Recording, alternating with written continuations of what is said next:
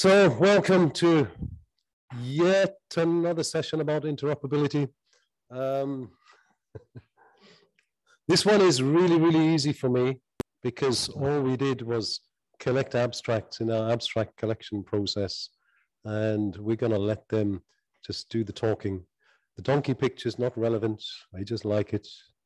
So my name is Bob, for those who haven't met me. We have... How do we move? Oh, just click on it. Right, we've got a fairly packed program. We've got 6 presenters. 3 of them are remote. The first 3, but then the last 3 should be here, I hope. By the end, they should be here. Yeah, we have Comfort. I have Dung. I've seen Dung somewhere. Vincent, are you with us? Oh, we have Vincent. All right, so we're all good. So we're going to start off doing the first 3 remotely. We hope it goes well. If there's technical problems, if somebody's mic is not working or something like that, we'll probably just shift to the next one and let them come back. Yeah, welcome everybody, and particularly welcome to the 6 presenters. I think without further ado, we're going to kick off. We'll do the first 3, see how much time we have for questions, and then do the next 3. So, Mr. Mpatsi from Lesotho, I'm going to stop sharing, and that should allow you to come in. All right, thank you.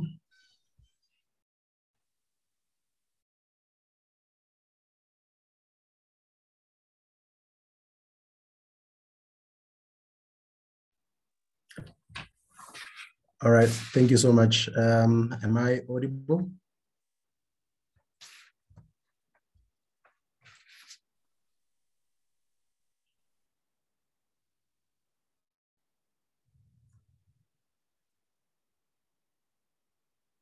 Hello, Bob. So can you hear me? Yes, we can. Okay, thank you so much. Thank you for the opportunity for having us. So good afternoon, ladies and gentlemen. My name is Lebajwa Mpatsi.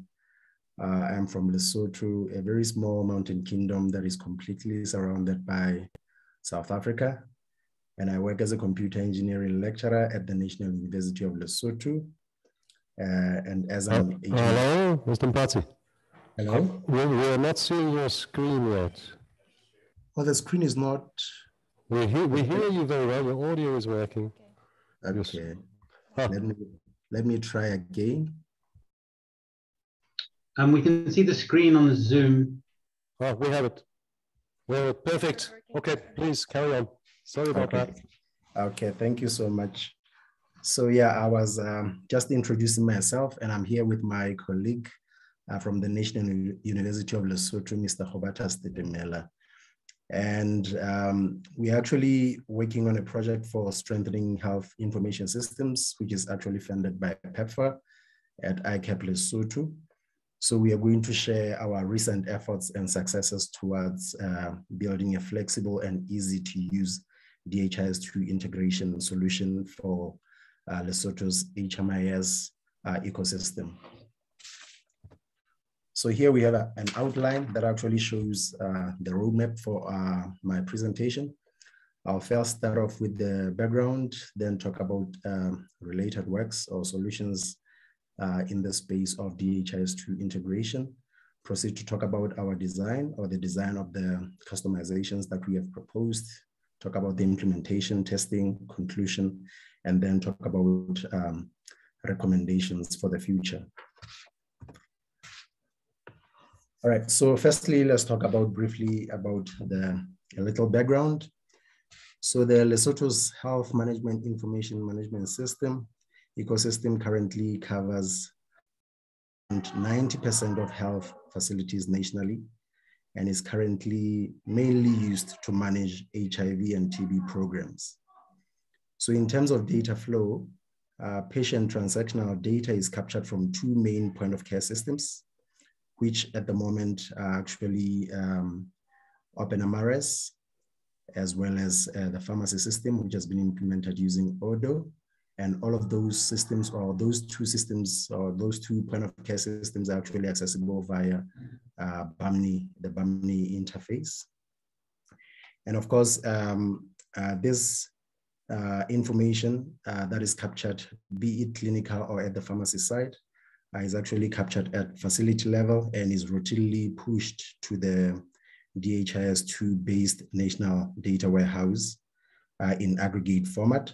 And when it's on DHIS platform, then it is used for analytics purposes.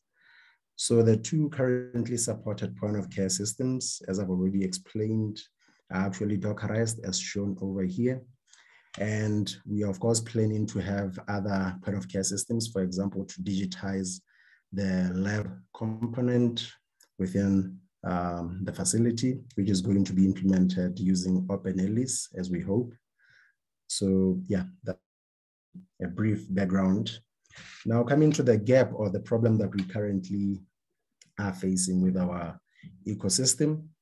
To be specific, for us to push information from the point of care systems that I've already tried to explain at facility level to our data warehouse, which is implemented using DHIS2, we mainly use the OpenMRS DHIS connector module. And of course, we also have another solution that we have adopted, which is the BAMNI DHIS2 integration app. And the main reason for that is because of the shortcomings of the DHIS2 connector module that I'll explain as I proceed with the presentation. But before I move on to that, maybe I should allude to the fact that the DHIS connector module is actually quite a rich solution that is able to easily aggregate or actually integrate the point of care systems that we have, for example, the OpenMRS to DHIS2, so that we can easily submit scheduled reports in a flexible manner to the DHIS2 data warehouse.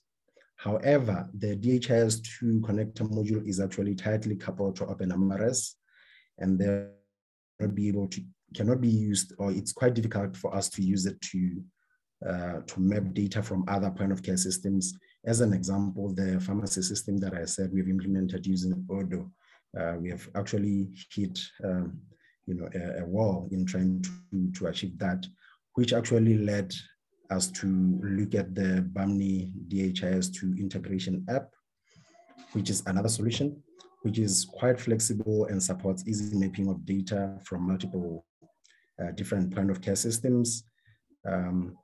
But then, however, it's still not yet mature and lacks some essential functionality. For example, automated submission of scheduled reports is a problem on that side, in the sense that submission of reports when using the BAMNI DHIS2 integration app, it requires manual intervention. In other words, the user actually has to log on to the BAMNI system and then click a button to actually submit the information, which is quite not practical for the production system that we have, comprising of over 100 facilities. Thus, our approach was to enhance the BAMNI DHIS2 integration app to achieve a flexible and easy to use integration solution for our HMIS context.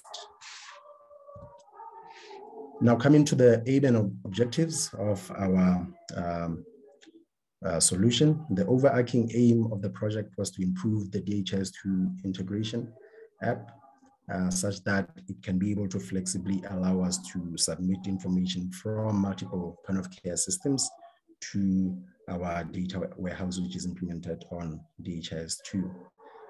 Now moving on to the objectives, we have a number of objectives listed out here.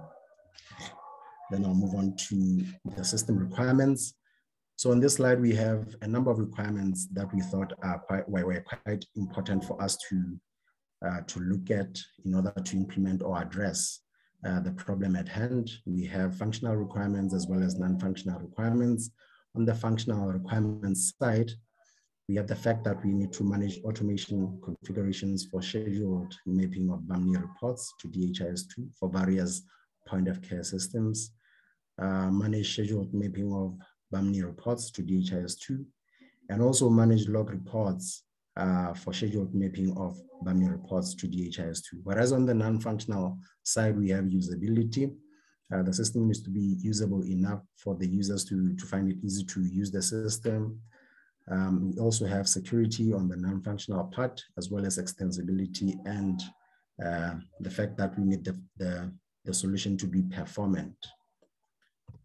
Now, coming to related works or solutions that actually do or partly do what it is that we want to achieve, which is pushing information from our point of care systems to the data warehouse. We have the DHIS2 connector module that I've already tried to cover briefly in the previous slides. And as I've already mentioned, the main weakness of the DHIS2 connector module, according to our context, it's that it's quite challenging to post reports from other point of care systems that we have. As I said, currently we have a point of care system that we are unable to use the DHIS connector module with, which is the pharmacy module, which has been implemented on Odo.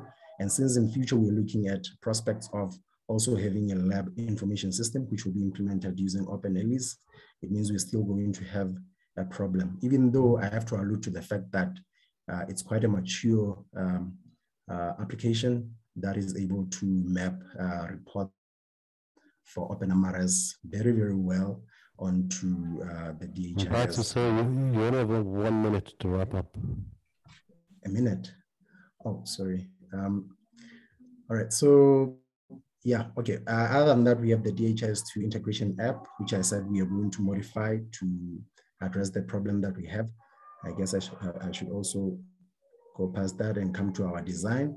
Now, on the design of our solution, the main component that we have contributed is actually the scheduler daemon onto the existing BAMNI DHIS2 integration app as shown in the proposed system architecture diagram, whose main function is to automate the mapping of BAMNI reports, which would be either OpenMRS, pharmacy, the lab information system, to DHIS2 according to the user-defined schedules. So several additional web application and web service and database enhancements have also been done in order to support the functionality that is required.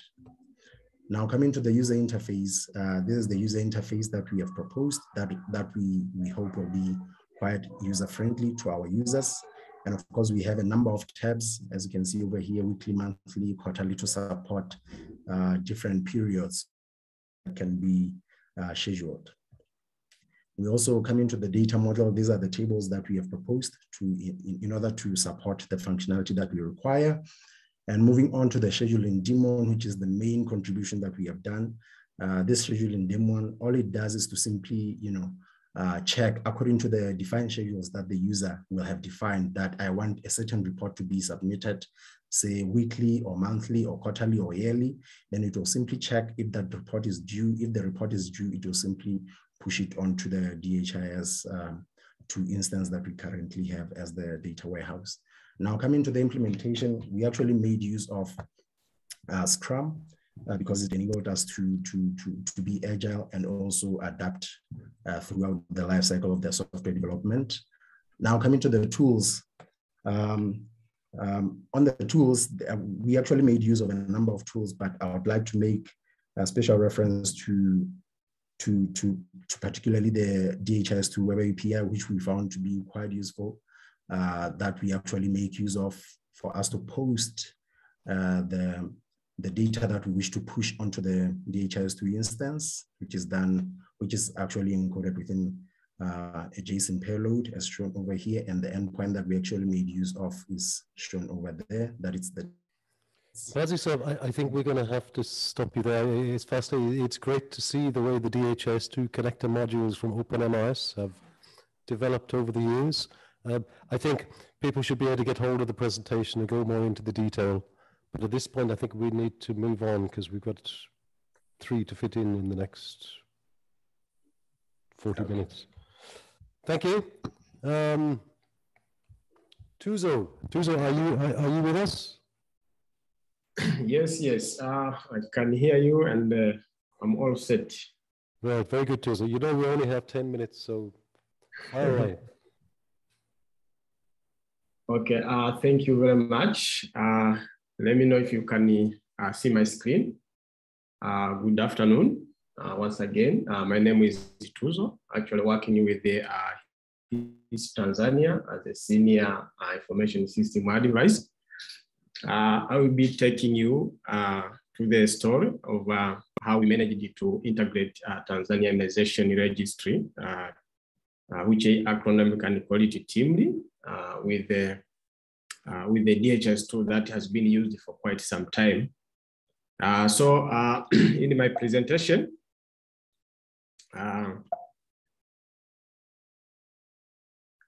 I will be going through these 4 steps: the introduction, the methodology that we have used, but the result that has come up on the interoperability of these 2 systems, but as well as the conclusion or the way forward on where we are heading. So introduction, actually, we have this immunization information system that was digitized to actually collect information, which is TIMRI, and it's actually being led by the program of the IVD. But before then, we have this, what we call them TUHA tools, that actually the register that each month need to be submitted in a DHIS, which actually collect the same information, but being in aggregate form. But also we have another system called VIMS that actually pioneer the chain of the vaccination to the program. Which actually where these immunization officer from district, they can request the vaccine using that system, but also at the end provide data in summary form, in agri form.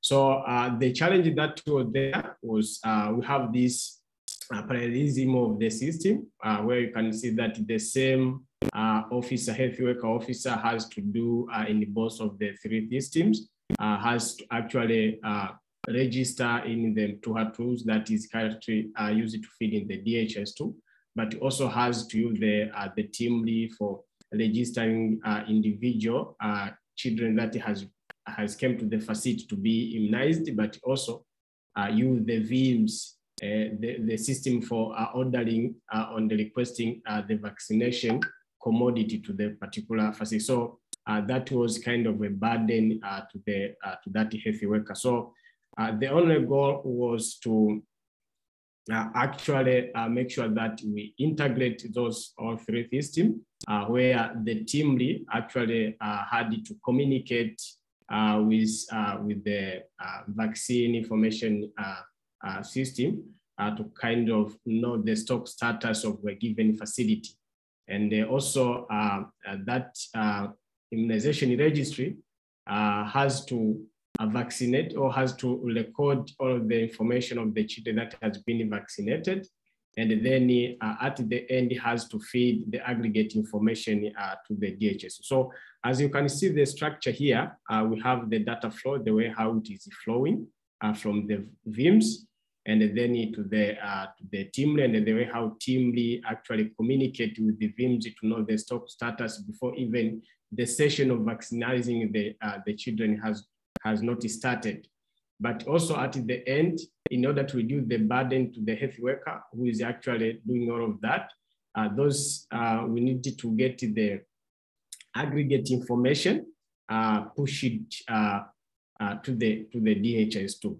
So we piloted, or we did this for the 2 region, which is actually in Tanzania mainland, which is Mwanza and the Kilimanjaro, for them to go paperless, so that they don't actually use the register again to feed those TUHA tools, which later has to feed data into the DHIS2.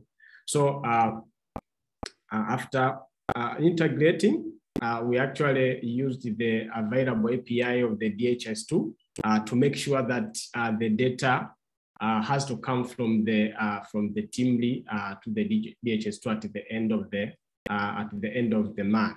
So with that being done, as you can see, the DHIS2 now, with its capability of analytical tools, the data manager or the manager at the level of decision makers, they can use the DHIS2 together with the other information that are already existing in the DHIS2 to make a kind of report that can help them in their in decision.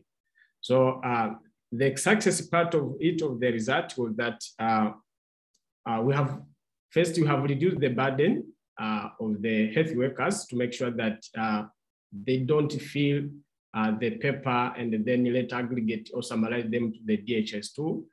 But also we have reduced instead of having many systems that the health worker has to interact with, they can just interact with the only one team lead, the registration system, and then at the end, those information will be pushed to the DHIS2, and then which makes those decision makers be able to get the data on time, since the system will be kind of communicating. So that's what has been done. But as I said, this has been piloted for two regions, which is actually doing good. And as of now, the plan that is there is that we need to scale up to the rest of the region. We have actually 26 regions. And we have piloted for these two regions. So the remaining work is to make sure that we scale up this initiative to the rest of the region. So another thing is that we are capacitating the user to make sure that even the health workers, they just not only use the team lead, but also they can use the DHIS2 in identifying or checking the gaps of the data that has been submitted between the two systems, but also can help them in planning or in making their monthly planning or quarterly planning when they are planning for the for sufficing of a service delivered at the facility. So actually, this is actually going to make sure that health workers, they actually be able to interact with the DHIS2 to get the analytical data of what they have been captured using their immunization registry. Yeah, thank you. That's it. And welcome for the question. Thanks very much, Tuzo. And good to see you highlighting the role of this interoperability to improve the work of health workers, which is what it's about. Tuzo, we said we were going to collect questions at the end of the 3 online presentations. So if you don't mind unsharing at this point, we get Mahmoudal to come in. But don't go away. Hello. Yes, I'm here, Mahmoud. Hello, Mahmoud. Welcome. You can share your screen and go. Okay, thank you. Let me try to share, and then you let me know whether you can see my screen. Share. We see it. Do you see a PowerPoint? Okay, great. Good afternoon, good morning, and good evening to our participants in Oslo and in the Zoom meetings. So I'm going to introduce, I'm going to share with all of you our interoperability experience, how we improved the performance of the interoperability in Democratic Republic of Congo. So I am the managing director of SoftWorks. We worked in this project. So only a brief about my company. We were established in 2007 in Bangladesh. We have around 22 staff. Majority of work, as you have seen, we have been working in the health sector for quite some time. And in the DHIS2 platform, we have been working for more than 5 years in Burkina Faso, Benin, Botswana, DRC, and Mali.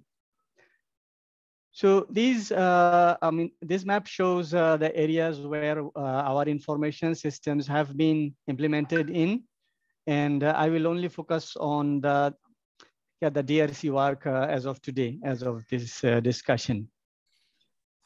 So I'm moving to the next one. So it's about interoperability. So it's about interoperability of DHIS2 with an external logistics management information system, which is called Infomed RDC, which is used in DRC, as you all have understood now. So the system was developed using USAID funding and under a project, which is the Global Health Supply Chain Project, the Francophone Task Order, and my company Softworks worked to develop the thing. So what Infomed do is the entry form, the data entry formats of LMIS and some patient reporting is in DHIS2. So what Infomed does is it periodically collects those data, and then there are some other data collection points in Infomed. Then all of these data are used for different visualizations and dashboards like that. Little brief timeline of how it is developed. We developed the system in 2000, at the end of 2018. And it was launched from mid 2019.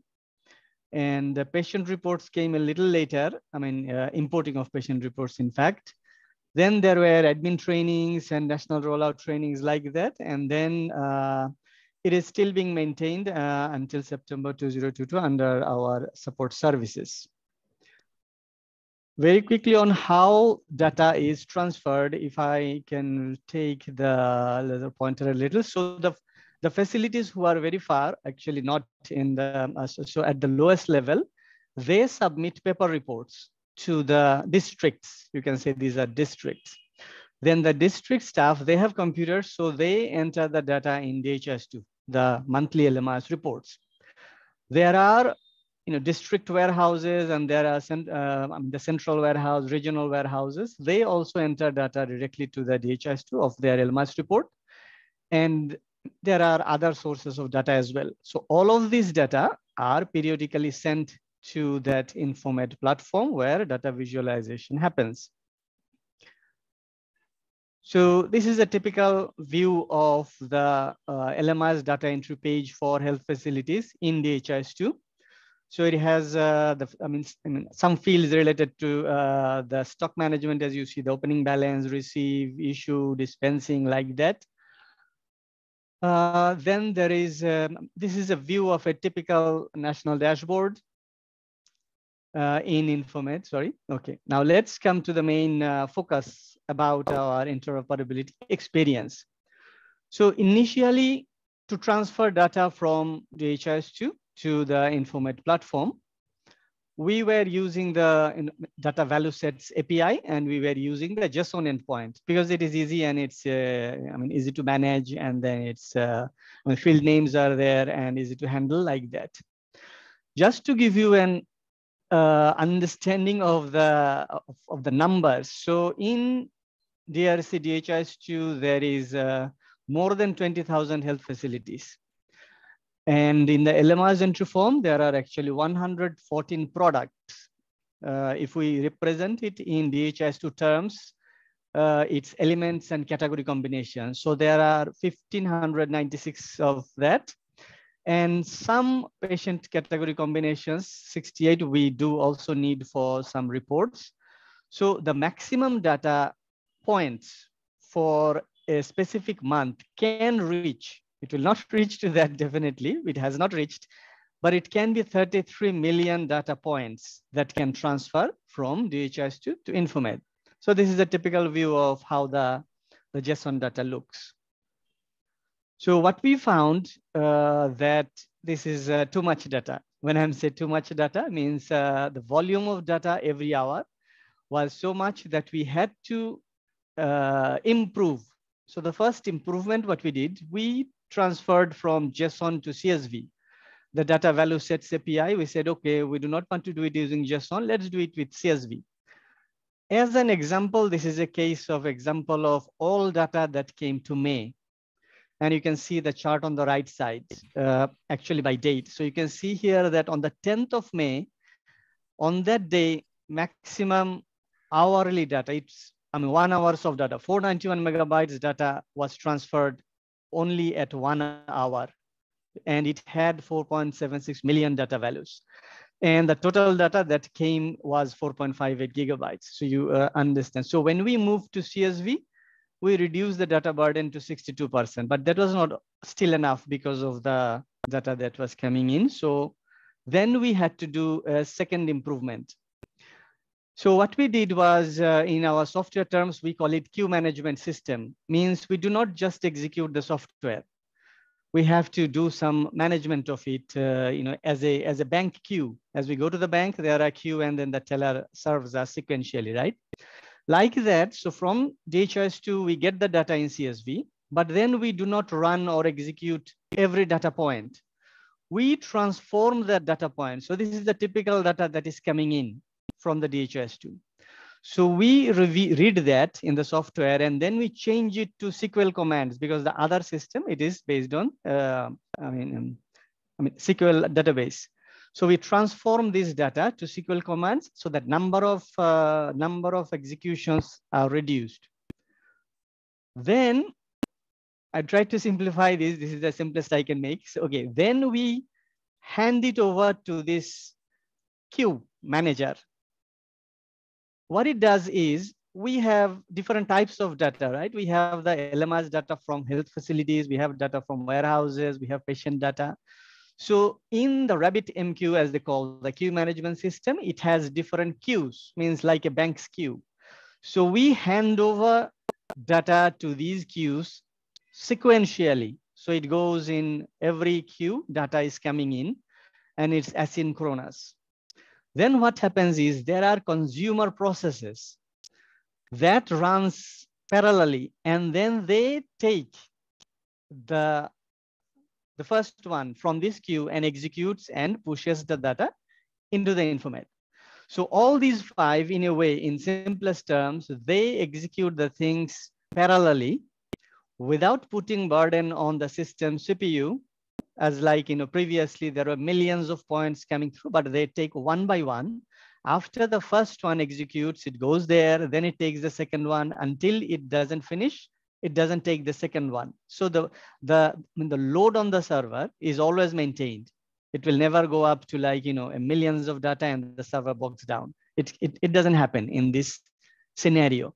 So this is how we manage to, release the server's resources in terms of millions of data as it comes through. We pass it through the RabbitMQ queue management process. And then it has improved our system. So this is just a typical view of where you can come and say, okay, how many data point is there now under processing like that? And then some challenges. So when you want to get data from an external system to from DHIS2 to an external system, you definitely need to map the facilities, and you also need to map the element category combinations with the products in an external system. We did that.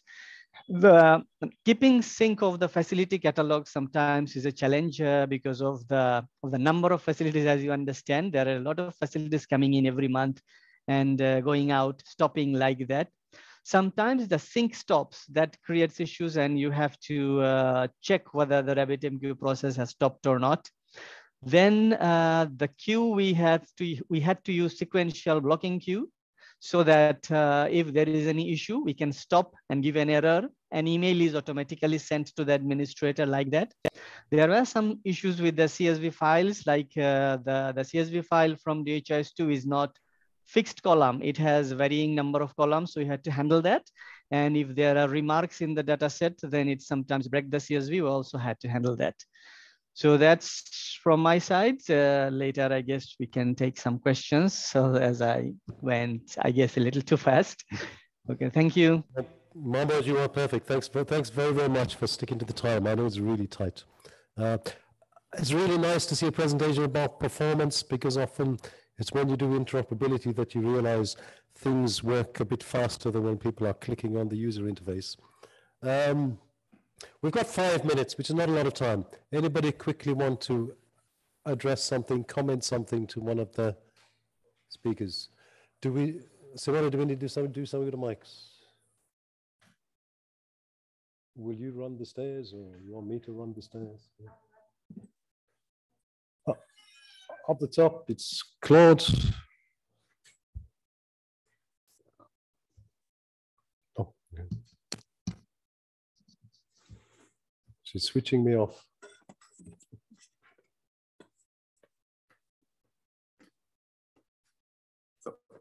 Hi. So I have a question actually about the data volume.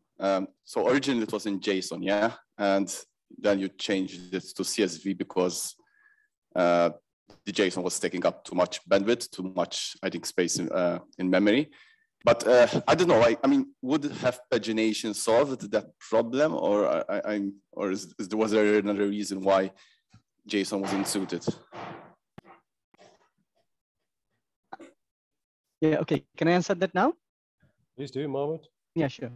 So it's not about pagination. You see, it's every hour we need all the data that had been entered into the DHIS2 platform on those data sets. Yeah, if we do it using pagination, then we had to keep the process running, like, every 100 records, and then we get the next page, we execute, get the next page. Rather than that, I mean, sometimes we found that it overlaps with the next hour's thing because there is too much data, as you have seen, like there are sometimes millions of data points. So even if we take 100, it would be 20,000 iterations, executing it and then taking the next page. So overlap happened initially. That's why we had to reduce the load of the data volume which has transferred. We take the total data, and then, as I said, we convert it to number of SQL commands which are less for that. Okay, thanks, Mohammed. I think there's a lot of technical detail that we probably could dig more into. Okay, but I just want to say, is there any question or remark somebody wants to make about one of the other two presentations? If not, we'll come back and interrogate you more.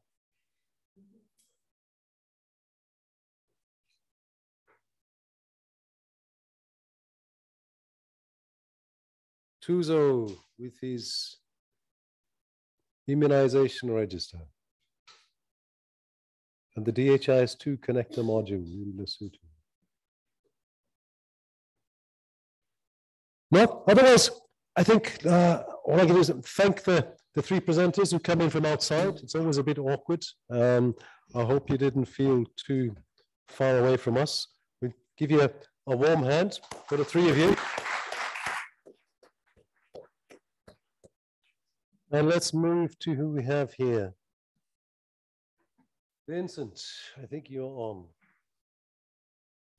I'll see if I can get your presentation up.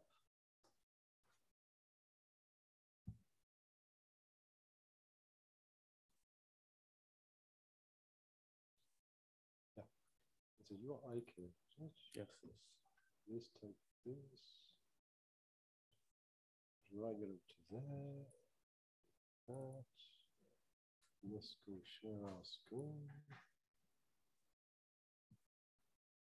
that, let me show you, good,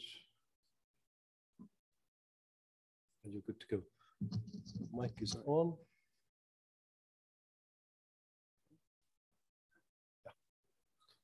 Right. Thanks, Vincent. All right. Good afternoon.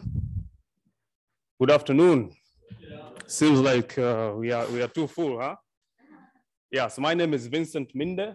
I'm a lead software developer at the University of Dar es Salaam, DHIS2 lab in Tanzania, and I will be presenting a case for eye care. You see, eye care or integrated care. Yeah, it's basically a hospital management information system that we developed at the University of Dar es Salaam.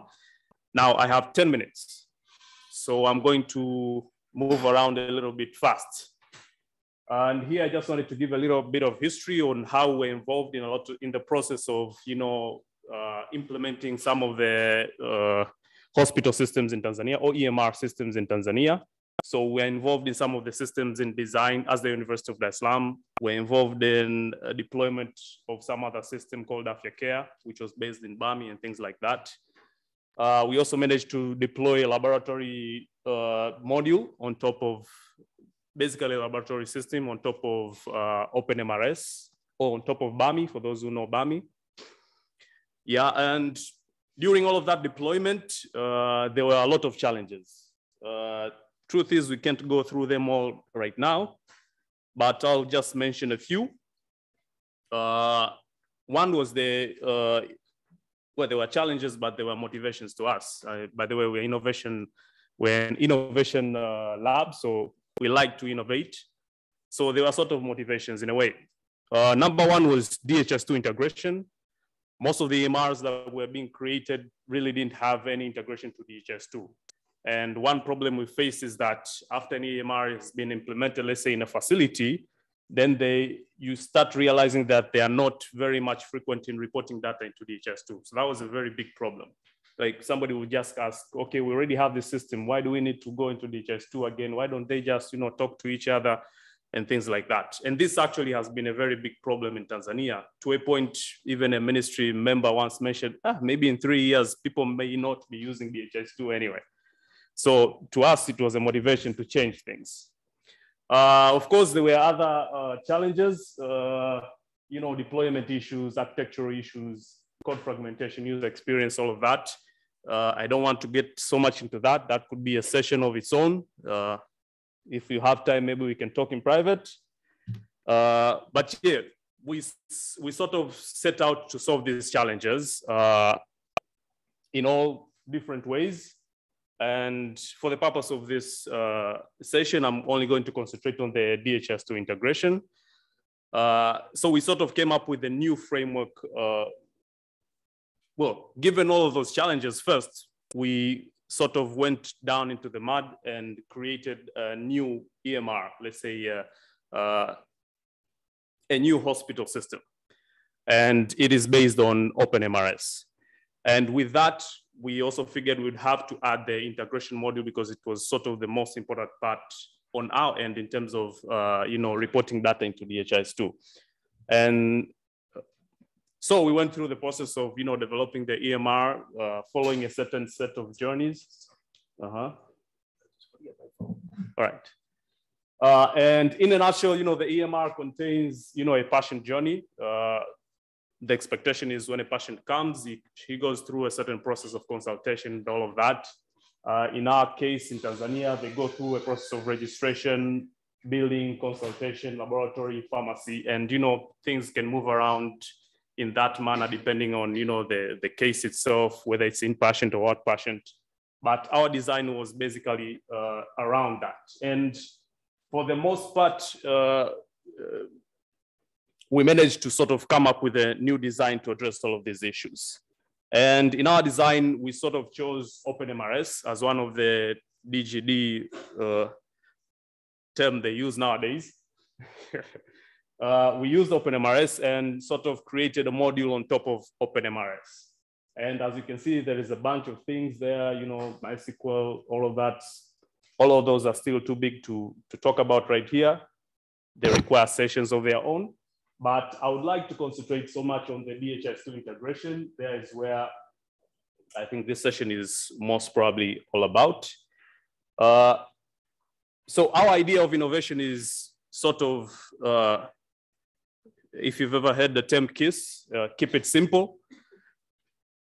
We like to keep things simple. So whatever we design, whatever we put through, we make it so simple such that it's easy, for whether it's the user to use or anybody who is trying to use it to sort of get a feel of it without any issues. And one of the problems that we faced when we were integrating systems, because we were also involved in integration of multiple other EMR systems to DHIS2, is the fact that people don't know much about the DHIS2 API.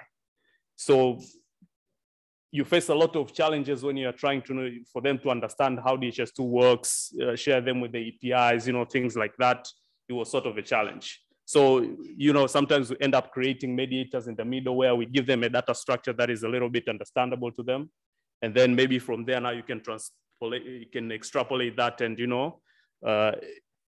work in that manner.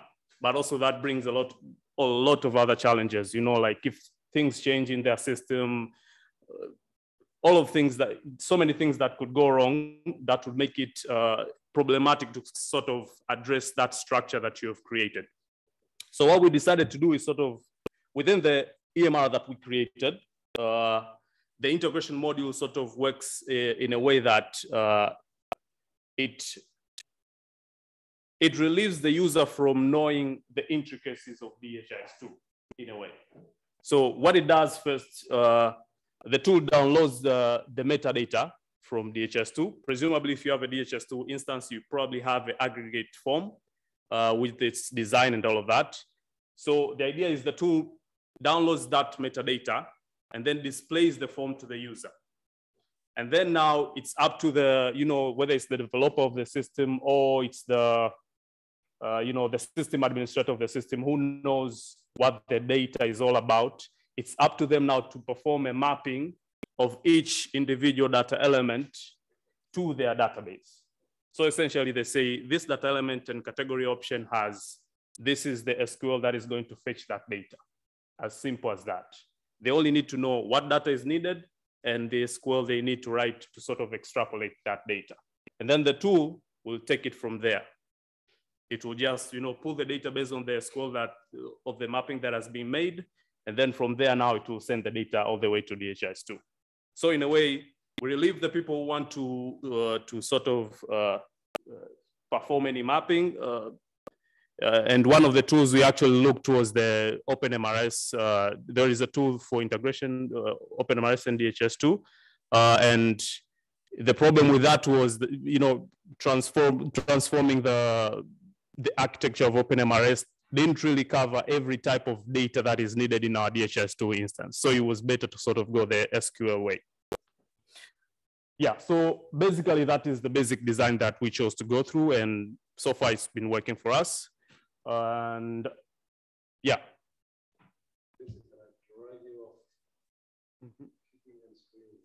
I still have 1 minute, 37 seconds. Oh, what was I? Yeah, anyway. But the juicy part, I think the juicy part is over. I mean, what the next slides here was just how we went about deploying the system into the hospital systems. Here is where we're providing the training and the capacity building. Yeah, and finally, we are planning to create sort of an ecosystem around it.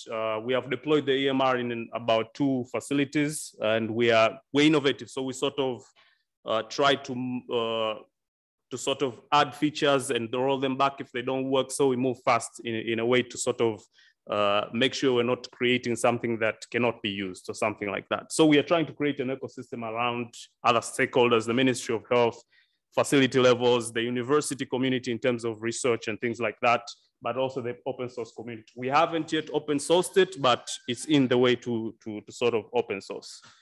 And just on another point, all right, 30 seconds. Yeah, anyway, I think that's it. Asante sana.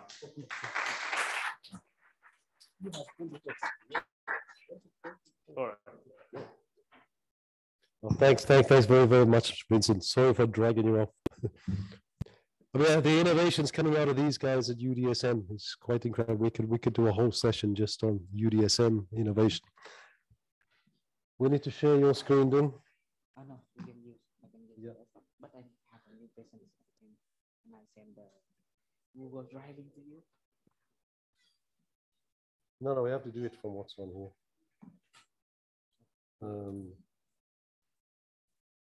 Oh, Vincent, we could have left you here. Where's it gone? Ah. This one.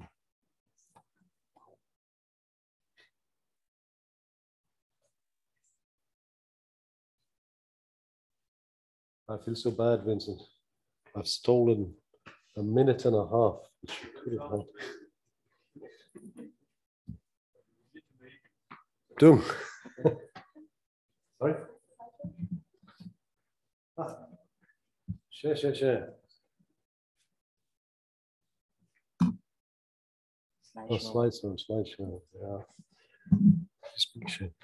Okay, can start No, now. we have an agreement. It's 1354. Okay, so hi everyone. My name is Dũng from DHIS Vietnam. With my colleagues here with John and Sam. So today we are very happy to introduce to you one example for the interoperability and the innovation we did for Laopedia COVID-19 and DHIS2. Okay, so let's have a bit of the background that we are currently having in Laos. So we have the case-based surveillance and the vaccination registry. We took it from the tracker metadata packages, so nothing is special for this one. So we have more things that I'm going to focus on my presentation today. The first one is the vaccination pre-registration and the national vaccination certificate and the vaccine certificate for travel and the mobile app. Okay, so let's move to the first one, the pre-registration for vaccination. So what is this system? So the system is one online web system where people can go there and book for their appointment in advance. Okay, so and why do we have this system? So by the time Laos start the vaccination campaign, so many people came to the vaccination site. That was a very big crowd. So that called the chaos. Okay, so and then there were lack of the health worker who do the data collection. So by having the pre-registration system, we can reduce the pressure for the vaccination site and also for the health worker. Okay, so why I'm saying that, because when the people do the pre-registration, they can enter the personal information by themselves. So the health worker don't have to enter those data. Before that, the health worker need to enter every data from the person. Okay, so and what this system contain? So it has three components. The first one is the DHIS2 instance. The second one, DHIS2 instance with some customized app. We have multiple customized app to implement the system. The next one is we have the one customized service, middle service, a customized backend. So to connect the data from DHIS2 to the public portal and also for the certificate. And the last one is the one online public portal. So I will move to the next one. So I think this is the most important slide for today's presentation. So we have the graphs on how the whole system works. So you can see on the left-hand side, the blue one, we have the DHIS2 instance, which is running on version 2.35. And in there, we have the vaccination program and some customized app for the pre-registration system and also the national certificate and the travel certificate. On the right-hand side, the orange one, that is the public portal, which have the address vaccinate.lao.la, and the mobile app is working the same way. Okay, so in this public portal, any people can access to this one to do the pre-registration or to generate the certificate or request for the travel certificate. Okay, so in the middle you see the green one. This is the most important part in this graph. So we have the middle service to connect the data from DHIS2 to the public portal, and also get the data from DHIS2 to generate the certificate for the clients. Okay, so that why do we have this middle system? Because from the public portal or from the mobile app, we can request for the data directly from DHIS2, but it's not recommended, because if we do like that, there will be some chance that some sensitive detail will be exposed to the public. For example, like DHIS2 URL or username or the password. So that's why we have this middle system. And one more thing about this middle system is we also have the signing and verify service, which is used for the QR code. I will talk about it later. So, okay, let's, That would go to the previous one. So I have some screenshots on the pre-registration system. So the first screenshot on the top is where the people can go there and input their detailed information. And then on the next screenshot on the right is where people can pick their vaccination site and then pick the appropriate date. And the last one, people can pick the appropriate time slot because we divide the time slot in 1 day because we don't want many people to come to the vaccination at the same time. So that's why we have the time slots. Okay, so, and then they submit it. So after the submission, we have the third screenshot there. This is the pre-registration receipt. In there, we have one QR code. And this is a very simple QR code. That QR code is for when people finish the submission, they will take a screenshot of that receipt. And then they come to the vaccination site, they will show that QR code to the health worker. And the health worker use the tablet with DHIS2 on it, with the customized app, and they will scan that QR code and then can enter the data directly for that people. Okay.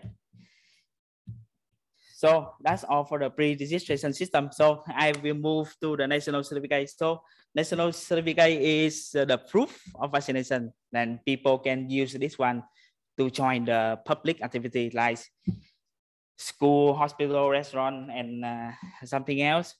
So in the national certificate, we have the personal information and vaccination data. And the last one is QR code. Okay, there are two types of national certificate.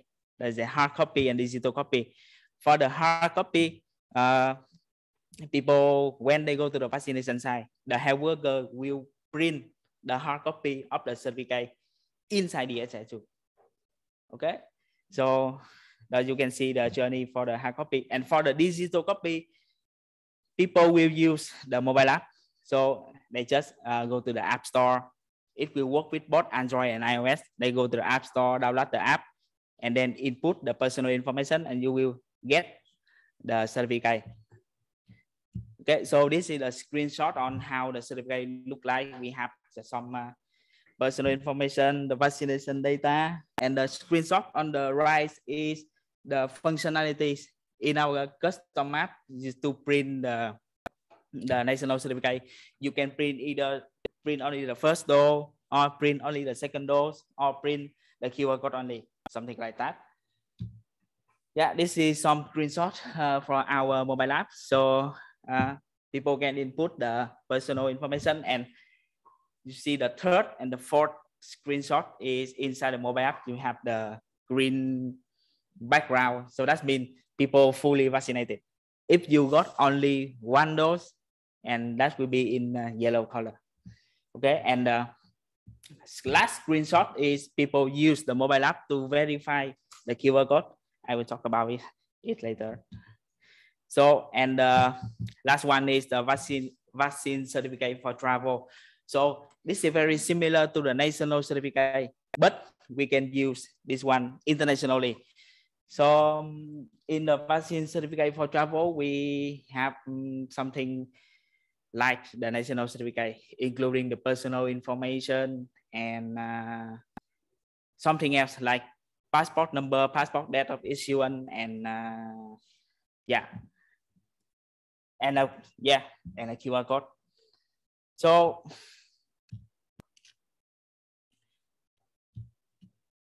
how people can request for a travel certificate?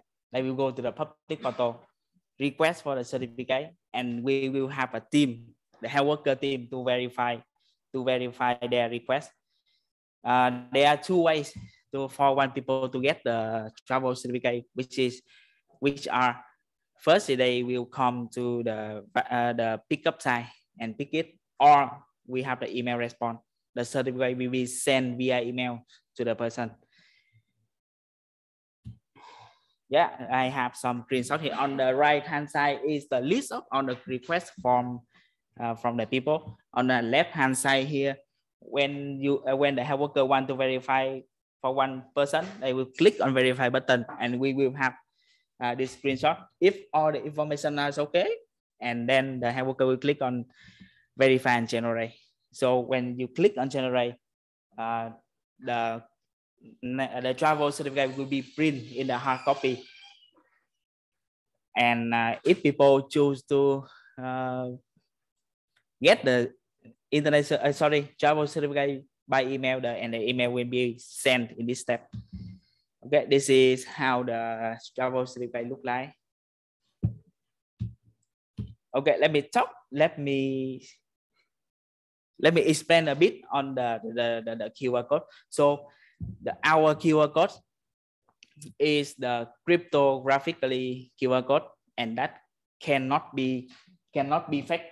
And how do we generate this QR code? We use a combination of keys. The first key is the private keys, and the second key is the public key. So the private key will be used to generate the QR code, and the public key will be used to verify the QR code. So for the private key, we don't give it to anyone else. That is the top secret key. If we give the private key to anyone, then everyone can fake our QR code. So the private key will be stored securely in our server.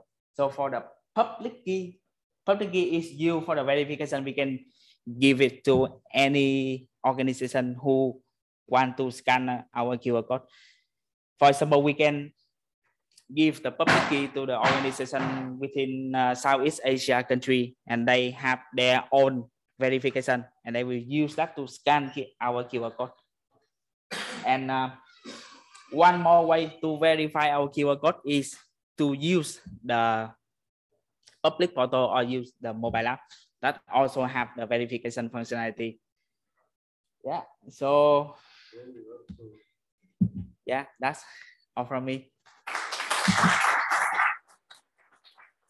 Thank you.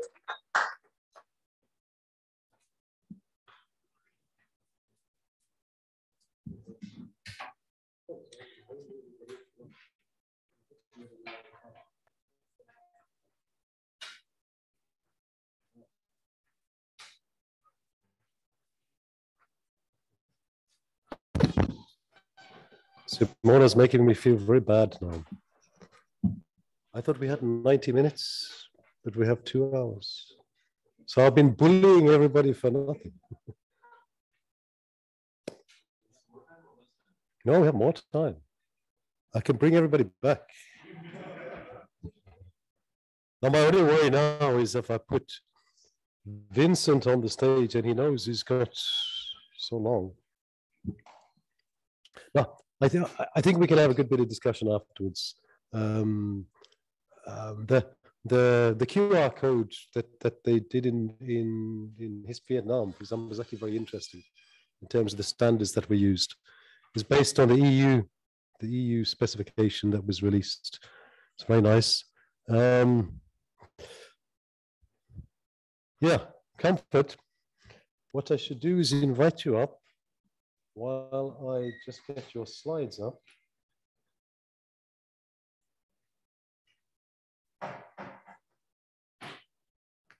It's this one. Yeah, I wrote it down. Now, Vincent, I feel really bad for, because I pushed you off and I didn't need to. I'm sorry.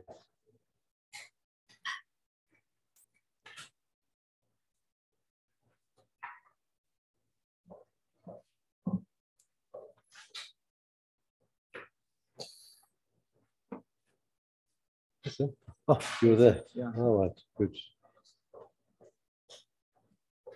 So, Simone, if I hear you, we have until 3. All right, Comfort. Take your time. Yeah. Would it be fair to others? Not really, but you have okay, let's go till about, you can have about 15, 20 minutes. Oh, okay. And then maybe we can bring the other guys back up. He hasn't fled. Where's Duncan? Oh, no, he's just moved back. After Comfort has finished his presentation, maybe Vincent, if you don't mind, and Dung, you can come and join us back up here and let's have a bit of chat. Right, you know how the mic is working? No. I've just talked to that. Yeah. Can you all hear me? Okay, that's great.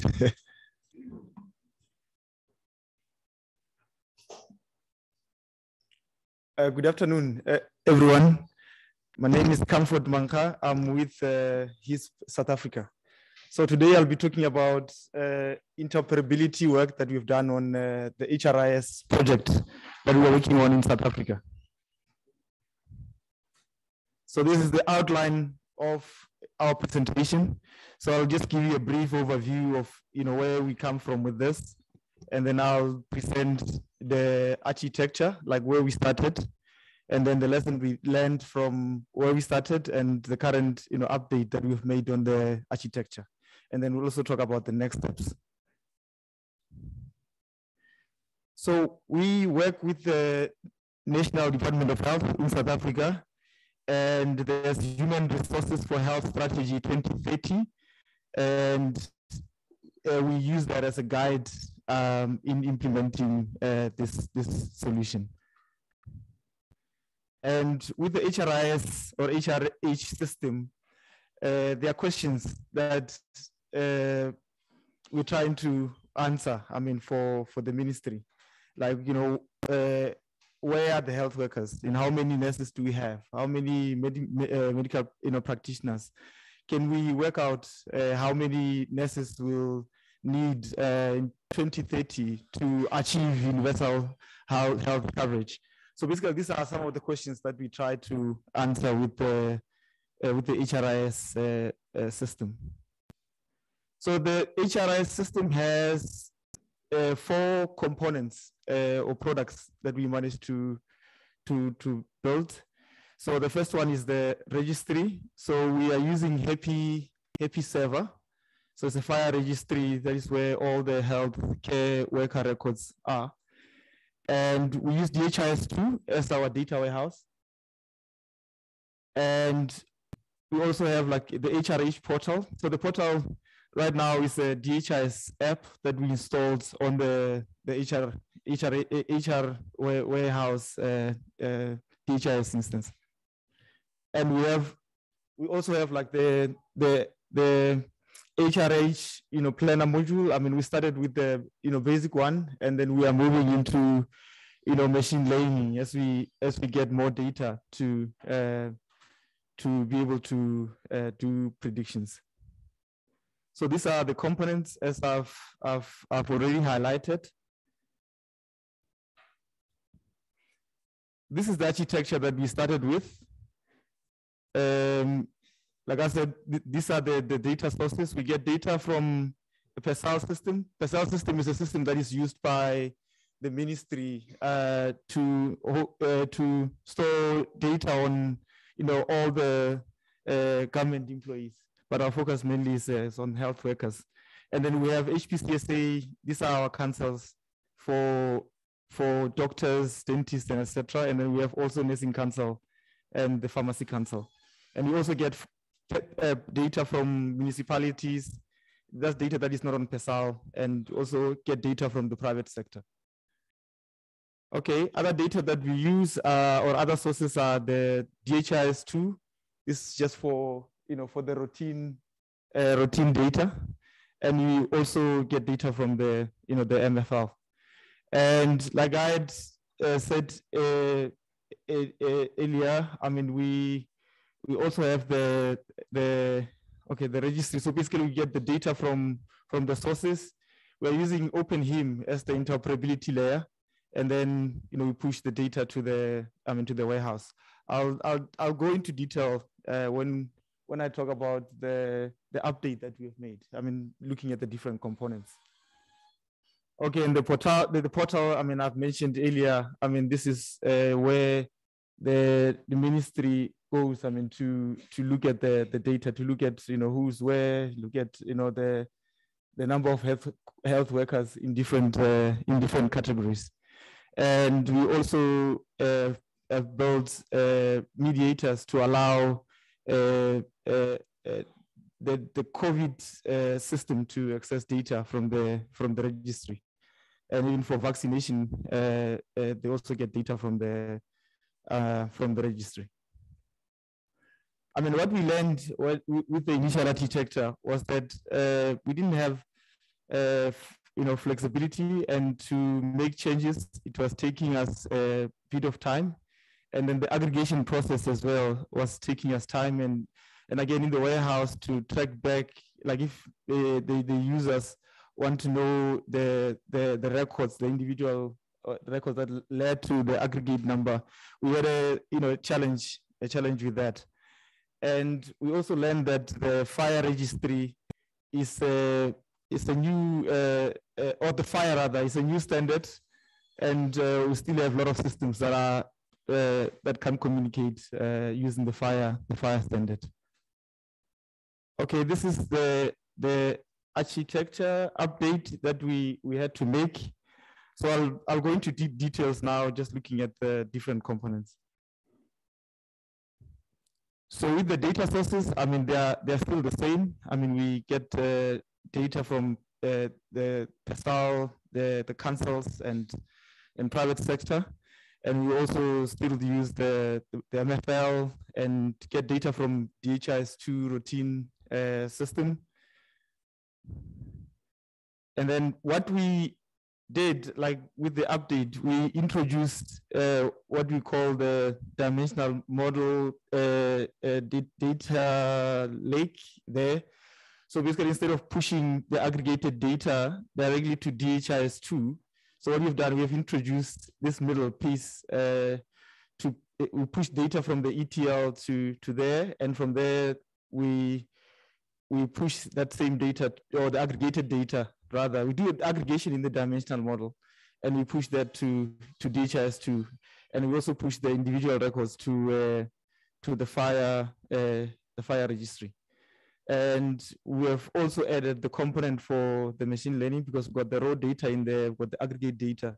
So we can do that in there. Okay.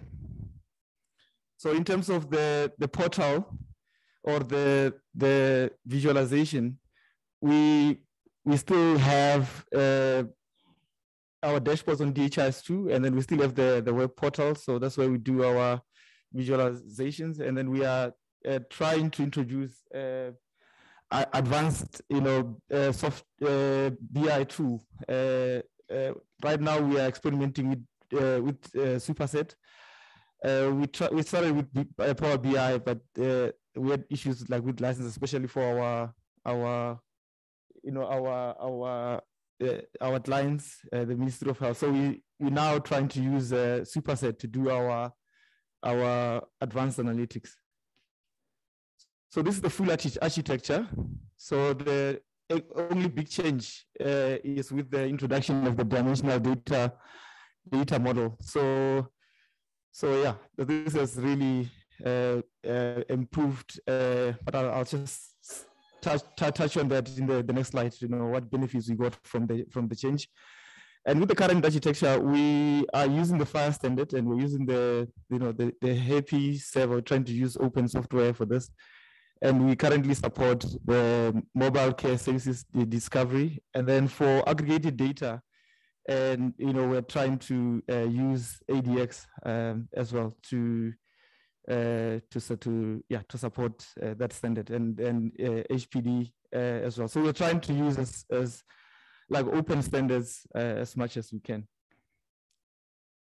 And like with the update, the benefits that we are seeing so far, we've noticed that if you make a change to the data, or you introduce new data elements or new variables that you want to report on, it's easier to do that now. And then the queries are more optimized. And then the machine learning capability, we added that, and also the tracking back to where the source data is, or the raw data, you are able to do that. And also advanced analytics we're doing in the previous architecture, but yeah, we're still doing that here. So in terms of HRIS in South Africa, on the project that we're working on, I mean, there are advances that we are looking at, like we are introducing machine learning and predictive analytics, and then the planning module, and as I reported earlier, we're trying to use BI tools as well for advanced reporting. And yeah, I would like to thank the team that worked on the project and PEPFAR. Okay, this is information about HISP South Africa. So thanks everyone.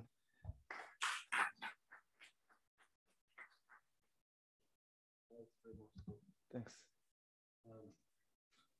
Daniel, you were very good. You stuck to your 10 minutes. Oh, okay. I told everybody they had 10 minutes. And in fact, you have more. Tincha, you know what I was saying this morning about architecture and fashion? And I look at that diagram, it's like everything that's in fashion is on that diagram. Fire repositories, API mesh gateways. All right, so yeah, sorry for cutting everybody short, particularly Vincent. I cut shorter than I should. But I think what I want to invite you, Vincent and Comfort and Dung, to come back up and have a reasonable opportunity to get properly grilled by people who want to ask questions. We actually have half an hour. If we have more than half an hour. We've been too good at this. And I think the three guys are online, Tuzo, Mahmoud, and Patsy. I think you're all there still. Yeah, we are here. Are we allowed to comment online? Can you hear us? Is that Ranga? Yes, it's Ranga. Who let you in? I don't know. We don't have much security. Yeah, please, Ranga, go ahead, make a comment. Welcome. I saw something about MCSD, the Mobile Care Services Directory. Can you get a bit of explanation on how it's implemented? I think that was to you. Yeah, that was MCSD. Oh. Who asked the question? Sorry. That is Ranga from Zimbabwe. Okay, Ranga, like we are using the happy fire, right? And then it has resources, that we're using. We're using the location, and then we are using the practitioner resource and practitioner role. And those comply to the IHE, MCSD standard. So that's basically how we're currently using it. So, okay, because when I'm thinking that you can specify the services that are being given by specific facilities, right? This is what I'm thinking. So is it like possible to see which services are available in which facility? Or am I misunderstanding what MCSD is in this implementation? I mean, you would be able to, like if you query locations, I mean, you'd be able to see, or like, yeah, you'd be able to see the services that are being offered. Or unless if I'm not misunderstanding the question. Yeah, I think so. Ranga, maybe on the actual detail, you might have to come back to Comfort afterwards. But yeah, MCSD, you've got both locations and you've got services. In fact, the original CSD even had schedules, if I remember correctly, for appointments and the like. But thanks, Ranga. Maybe you can follow up after with Comfort. Okay, thank you very much. I'll do that. Yeah, thank you. Here's a question from the back. I have two questions.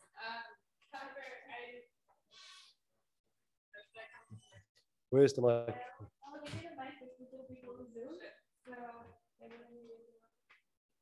Is it Alexa open function? Those are what about this?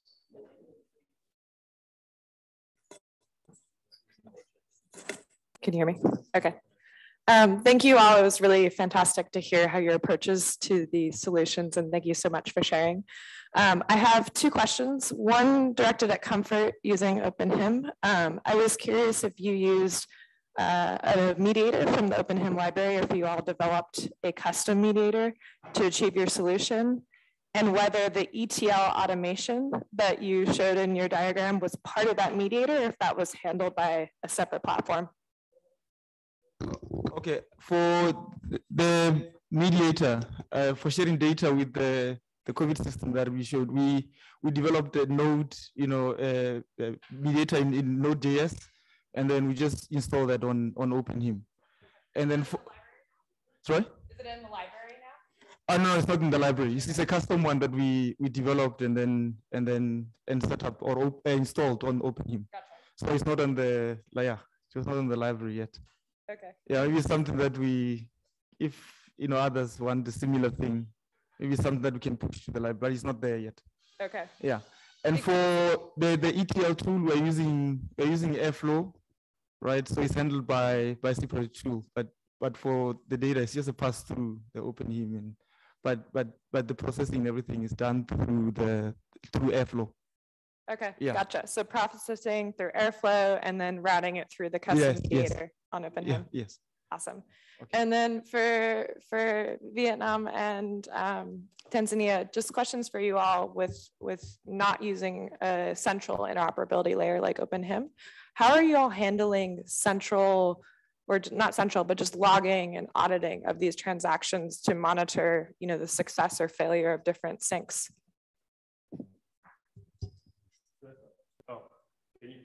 Can they hear me? Yeah, I think we need a mic. Yeah, in Tanzania, we actually use OpenHIM. Okay. So OpenHIM comes in the middle, all the EMRs pass the data through OpenHIM. Gotcha. Yeah. Sorry, I missed that. Dong, are you reaching out to Morten?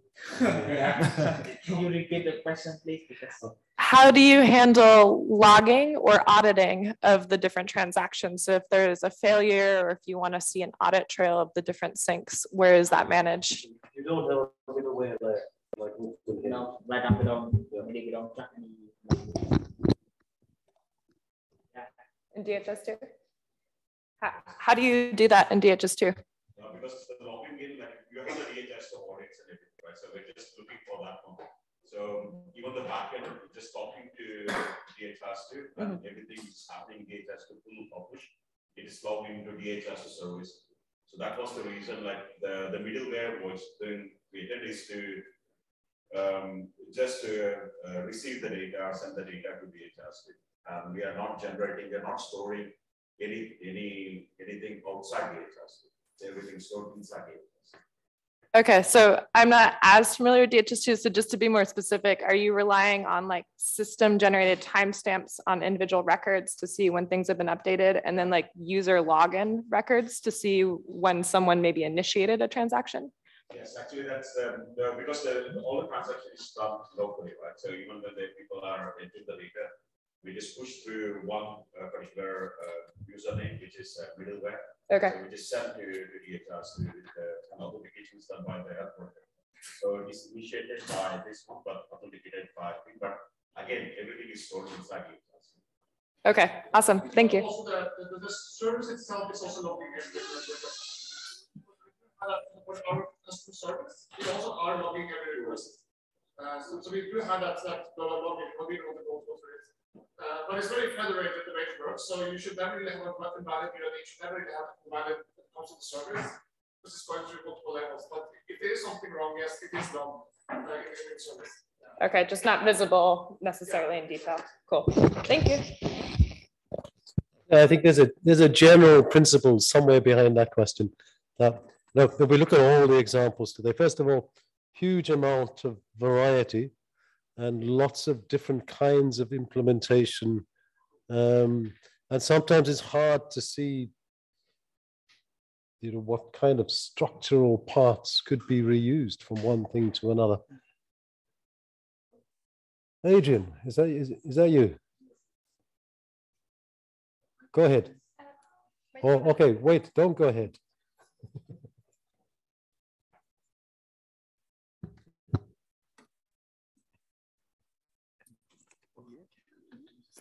Okay, so my question is directed to Comfort. I understand you are using DHIS2 and fire. So my question is, how are you mapping fire resources to match the DHIS2 context? Now, sorry, in our case, we were using the fire adapter. So I just wanted to understand how you are doing it, doing the like transformations and mapping. Okay. How do you map the work units to the locations and fire? Yes. Okay. I mean, all of that is done in Airflow. There's a like wrote like a Python script that does that. So yeah, we do that. Yeah. Yeah, we would like Airflow, like we build, like did all the mapping and yeah, like in there. Okay.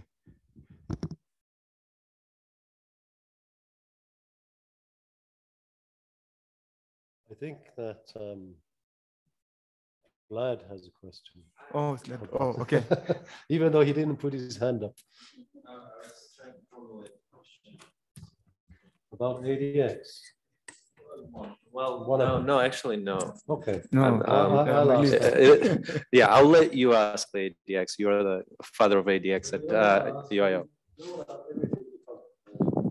So, I think most people who are in this room have dealt with interoperability and then, the moving data across. And what I've seen the 6 presentations, we are all basically creating custom solutions. And have you looked into like existing products and like we're not able to find something that would do it for you and that's why you had to create a custom one? Or like what made you decide to basically come up with a custom solution? Because basically we keep on creating custom solutions and there's just no reuse a lot of times. And it's not directed to a specific team. It's like whoever wants to answer. Yeah, so for example, in our case, I would say we sort of looked on other solutions, but the problem was whenever we try to integrate, it's not only us who are supposed to. It's usually somebody else. They have their own vendors and they're supposed to send data to us. So you find that they don't know most about the technology. So it's sort of a problem to start capacity building them and all of that. So you find yourself in a situation where it's kind of infeasible, let's say. But one thing that I wanted to point out before Bob cut me out in my presentation. He's getting his own back. Yeah, was see your slide and he cut you off. Yeah, was the fact that the architecture that we have developed, we actually trying to extrapolate it. And then we want to try to build it on top of the tool that Bob and Morten built, so that to allow the fire standards and all of that. And the idea, the main thing we want to do on our end is such that because there are so many vendors who maybe some of them are sort of reluctant to deal with standards for whatever reason, we want to make it simple for them to sort of possibly not even worry about the standard so much. And that's why we create that mapping, which is easier now for the tool that we are creating to use the standards to, extrapolate that data to other systems. That's our idea. Yeah, from our side, there are not really many tools out there to serve our requirement. So as you know, making some integration during the pandemic, that's very quick. If we develop our own solution for the data integration between the DHIS2 and the public portal, so we have a full control. So that way, then we can solve the issue very quick. So, for example, we are running one solution, and some issue happen, and we don't have any control of that. We need to contact the owner of the solution. Hey, can you fix me about this? And then sometimes there will be much more time difference, and the issue needs to be solved immediately. So that's one of the reasons that we want to try to create our own solution that we will have a full control. So that's it. Oh, okay. Maybe like I can just add something. Yeah. Yes. I mean, for us, I mean, in the architecture, the tools that we've used are mainly open source, right? So yeah, it's only the mediator. But if you look at the green part, when I was talking about the dimensional one, we built that in CETAs. So, and we're using DHIS2. I mean, even for the web portal, I mean, we're using open source tools. I mean, we're using charts, we're using leaflet, and so basically it's just open source, just using what is there. And yeah, just the mediators sometimes, you know, like, yeah, that would be custom, but still we're using it on an open source tool that everyone is sort of, or people are using out there. Yeah. Oh, okay. So you had 4 components. Yes. You had HappyFire, and then you had 2 DHIS2s, and the third one was the HISPA. HRH, yeah, the planning module. Yeah. Yes. Is that a app in DHIS2, or is it actually a separate application altogether? So what we've done with that one, we used, I mean, superset. So we used like norms, I mean, from WHO, and so yeah, like to do some calculations to say, you know, maybe in a particular area, how many, you know, professionals, or, you know, maybe nurses, or you need to meet, you know, maybe your targets, or yeah. So we use superset for that. But going forward, we are still, you know, exploring to, and then we're trying to use, you know, machine learning. We're trying to use ML flow, and yeah. So there's a lot of work that we're trying to do there, but we didn't have enough data. So, but we are collecting more, and yeah. But that's where we are going. But for now, it's just we just build, you know, it's on superset. We just build like the calculations and that on superset. Yeah. Okay. I know a little bit about the HIS Vietnam Lao thing, and I think Doing is right. In the end, it was just something that needed to be done quickly. And COVID vaccination certificates were suddenly hugely in demand. I know that there was early discussions around using open function together with DIVOC. There were complications around getting that off the ground, and they weren't technical, they were more sort of political. And in the end, I mean, what they didn't actually quite go from scratch, because the European Union had produced its open source repository of how it was doing its vaccination certificates. And what they actually did, well, they started off using the European Union code base, and then Morten rewrote it all, as he does. But on the OpenMRS stuff, I'm talking about reusing open source software. We had two OpenMRS presentations today from Vincent and also Mr. Mpatsi, who's still there online, I hope. And some of them referred to the old DHIS2 connector. And they were all reasonably polite, which I was very pleased to say. They said, you know, this was pretty good, but it wasn't quite good enough for what we need, because I wrote that thing. About 10 years ago in a hotel room in Rwanda over a weekend. It was never great, but you know, sometimes it's like that. I mean, the open source software is there. Perhaps it's not as well used as people imagine. Perhaps it's not quite as good as you need it to be, and people go off and do something else. I think what we're starting to see is more efforts to try to converge around kind of integration frameworks. Well, I've seen you guys have decided Apache Airflow is something that gives you structure, something to work with. Within our integration team, I don't know if anyone was at the FIRE talk, but more and more we're trying to encourage at least HIS groups who are developing, instead of doing random Python scripts, to do stuff using our Apache Camel tools. And similarly, I know what the open function folk are doing, are building and enhancing the connectors for various systems, including the DHIS2 one, in a way that will allow people to easily take it up. And without being religious about choosing between this and that, I mean, the fact that people are looking more towards using frameworks for interoperability instead of just these random ad hoc throwaway scripts is a measure, I think, that we're maturing a little bit, I hope. Howard.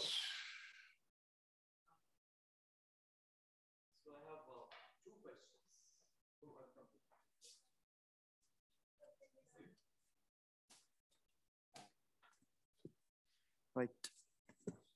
Is it working? Yeah, okay. So I have two questions.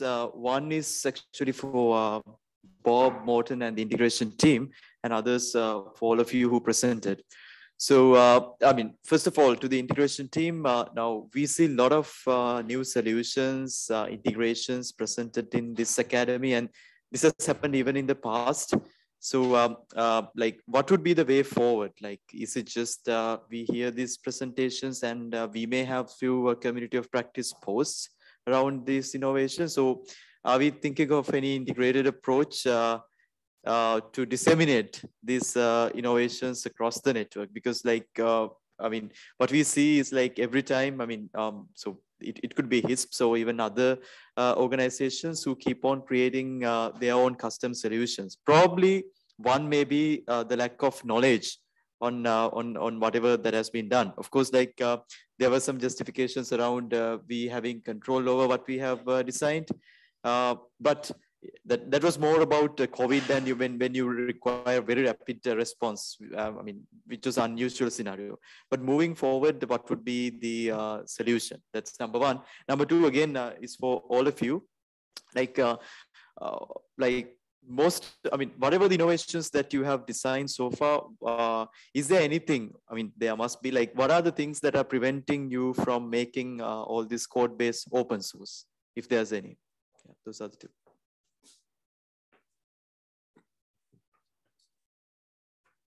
Want me to take the first one? Who was the second one directed at? All of us. You're all doing closed. No, but Dong is not doing any closed. Me or Yours is all open source. But first question first. Sorry? First question. Yeah. First question for the First question is for me.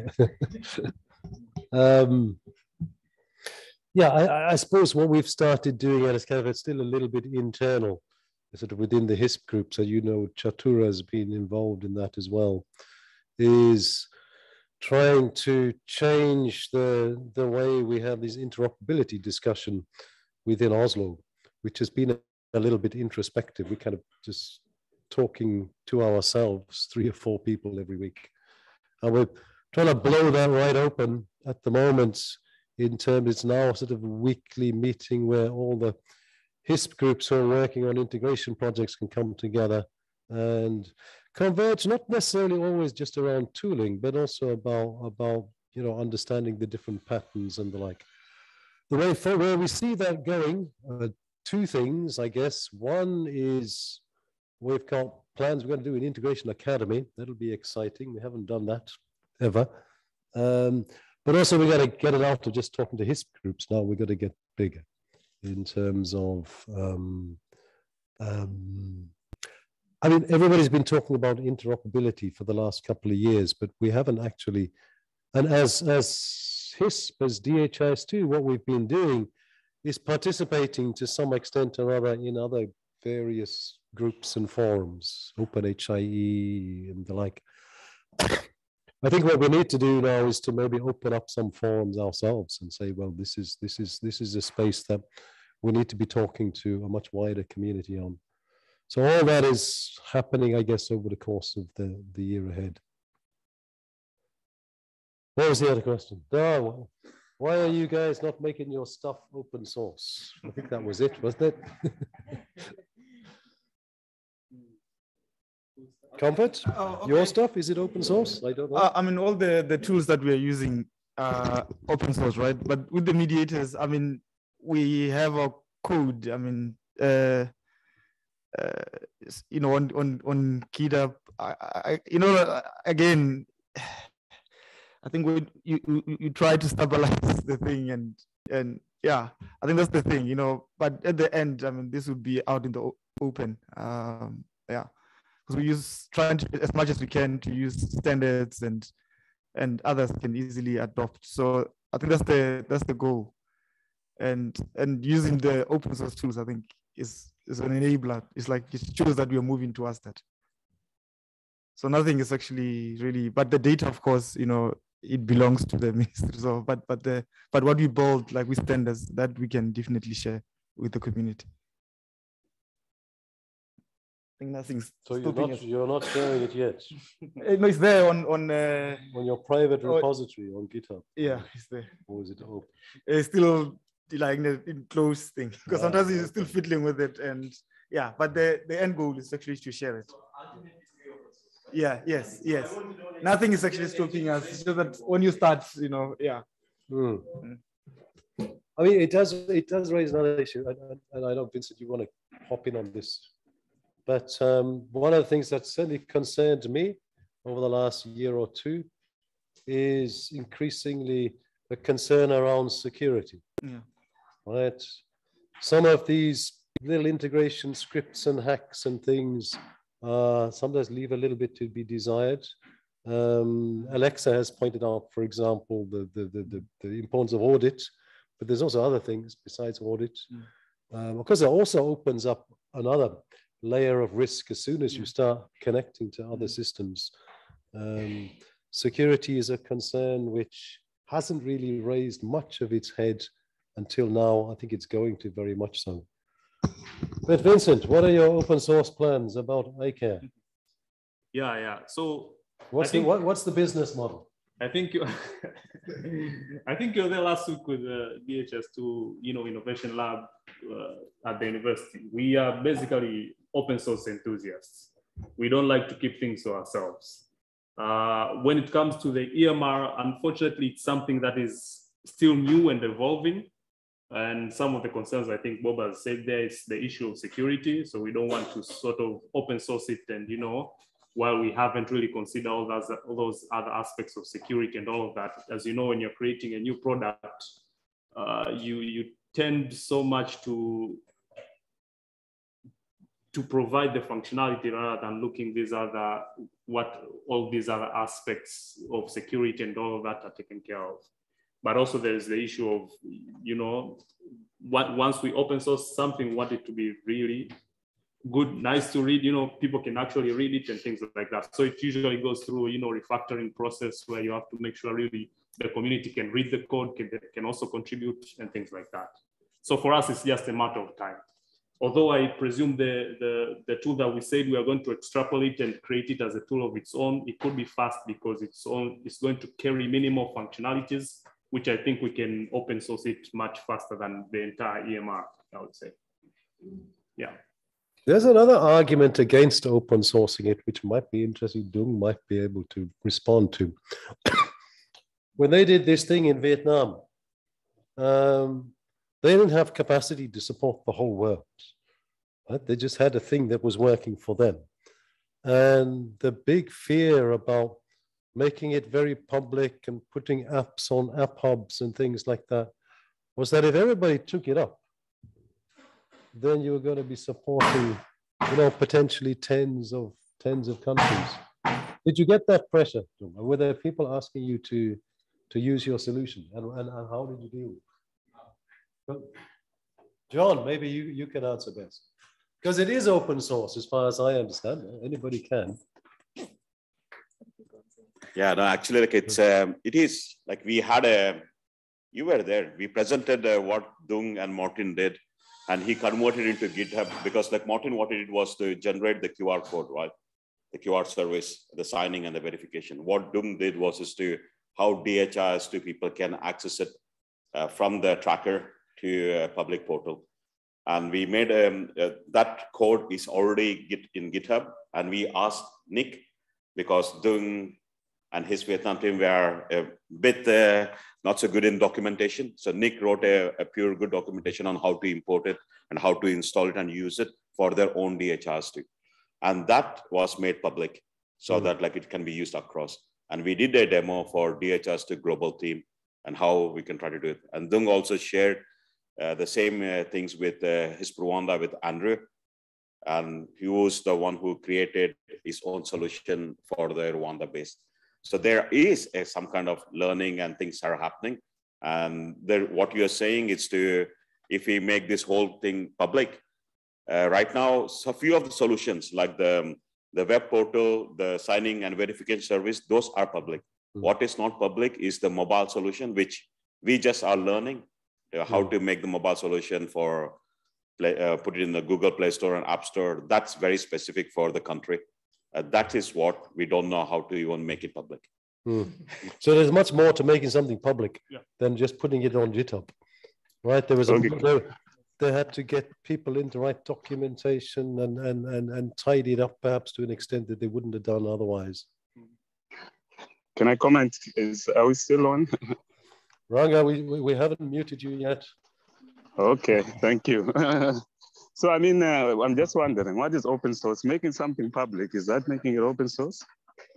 Because I think there's something there. Because, you know, when you make something open source, you're now talking about maybe a little bit more than just putting your source code public.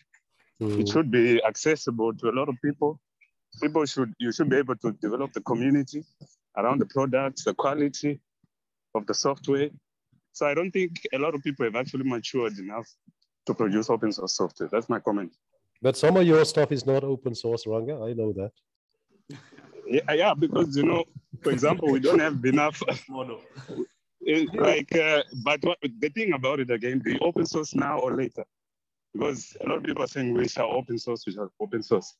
But in my view, an open source project is easier if it starts out as an open source project. Yeah. Instead of trying to refactor a lot of things later on.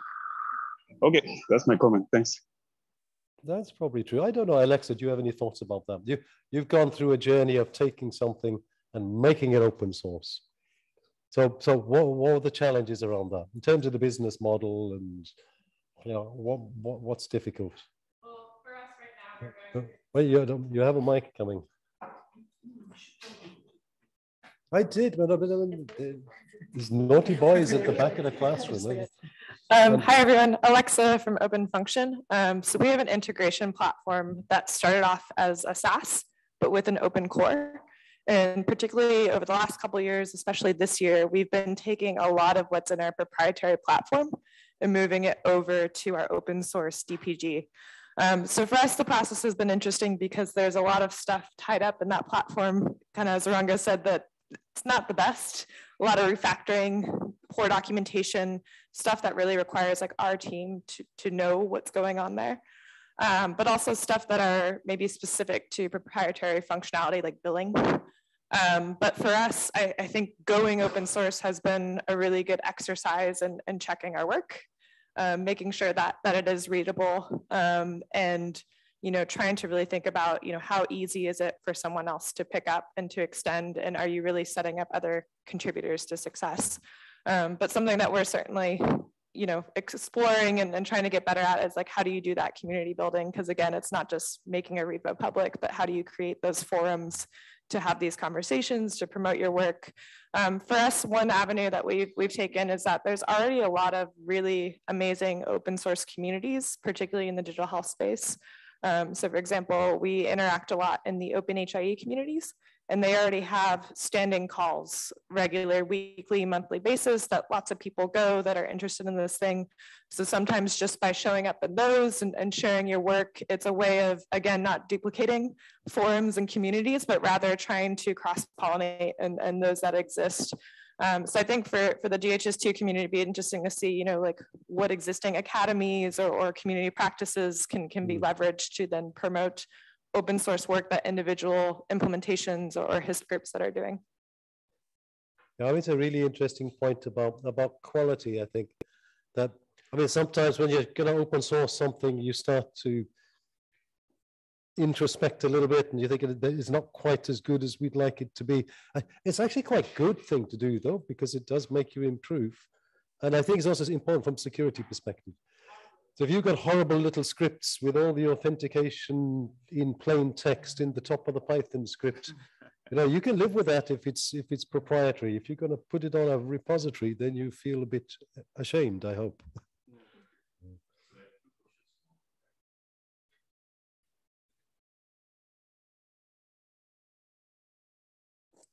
I think I just wanted to add a bit on the community because I think Alexa was the first person to talk about it. But I think each project will need its own community because when you look at the global open source projects beyond the public health space, like the Linux project and all of that, they have their own core people within that believe in the project, that commit their time to the project. So in addition to starting the project as an open source project from the beginning, I think you need to find your believers, people that believe in your idea outside of your organization. I think I read a few years ago, is it OpenHIM? It started in a project and that project ended many years ago. But over time, people believed in it and they continue to work on it and develop it. So I think that approach can actually help. I see a lot of the presentations on the integration, and it's similar to what we're also doing in West Africa. And I'm laughing privately, like, it would be nice to see the work others are doing so that I don't have to write the connectors for 15 countries all over again.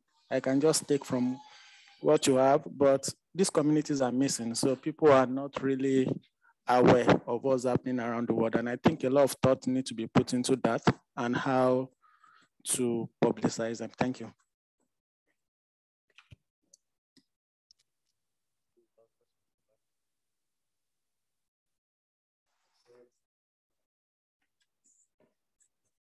Yeah, thanks, Bob. This is Dr. Basharat from Pakistan. Just a comment that while we keep and use it as an open source DHIS2, I think we should have strict SOPs for the security and safety of the data, and it not be like this are randomly open source. We may have the provision of data encryption by the country or by the organization who is using it. I think these are two things to be taken into consideration while make it a source sort of open source. No, absolutely. Thanks for that. And I think if I think about DHIS2, for example, one of the benefits that we have at this point is because we have so many people using it, there are a lot of penetration tests, sometimes by our friends, and sometimes by people who are not our friends, but they share the results with us anyway. And one of the advantages of being open is that you do get looked at, and that's what we want to encourage. Some of these small little scripts and things, we don't know anybody has ever looked at them, whether there's any quality control in the sense of what you talk about you need in Pakistan. But we can talk more. DHIS Pakistan, well, I visited just 3 weeks ago. It was my first time ever in Pakistan. But one of the areas, the niche that they are looking at perhaps getting into, because Pakistan is a little bit complicated in terms of many different implementers, is to focus exactly on these interoperability problem. They want to position themselves as the integration partner. So interesting, talk to Adnan and the DHIS Pakistan people. Yes. 2 minutes. Somebody's going to have the final word. Vlad is not going to ask it. So I'm going to ask it. Okay, Vlad, ask it. The last question of the day. Oh, John. I want Vlad to ask the question. Okay. Well, I don't know. Bob would probably ask it better, but so we started using ADX 5 years ago. And, when we started using it, it was basically, you could send 100 records to DHIS2, and if you had 200, it would take an hour. And then, you had 300, it would take 3 hours and so on. And, Bob and Jim Grace, who's not here, were like very helpful, got it fixed immediately. But it's been still challenging, and just how useful do you find using ADX, and what were the challenges of using ADX for sending data along? Oh yeah, no, we I think it's just something that we're starting to look into. We haven't started using it yet. Yeah.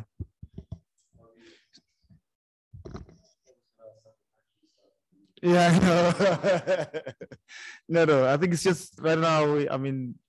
Yeah, we're using Fire, and then we just do the aggregation, and then yeah, it's like we're not using. We're exploring, yeah, seeing if there are benefits. But I think there's a lot we can learn from you guys. That yeah. Thank you. Right. I think we're at the top of the hour. I know John wants to make a call. And then after that, we're done. So thanks everybody, and apologies to Rita and the presenters. Yeah, thanks. Yeah. Right, so my question is, or not the question, is the action point. We've seen lots of presentation. We need to cut it down and all. So when will be your integration workshop, where we have 3-4 days, where you can actually just take one example and just say, you can modify this one and make it right, and more on a hands-on integration workshop? Yeah, we should do like 4 or 5 days proper workshop. But I think it's probably, like Morten was thinking of after Christmas, because there's so many workshops coming up to Christmas. January never works, so he's probably February next year. If it was our betting man, I would say February 2023. 1 week integration workshop, solve all the problems of the world.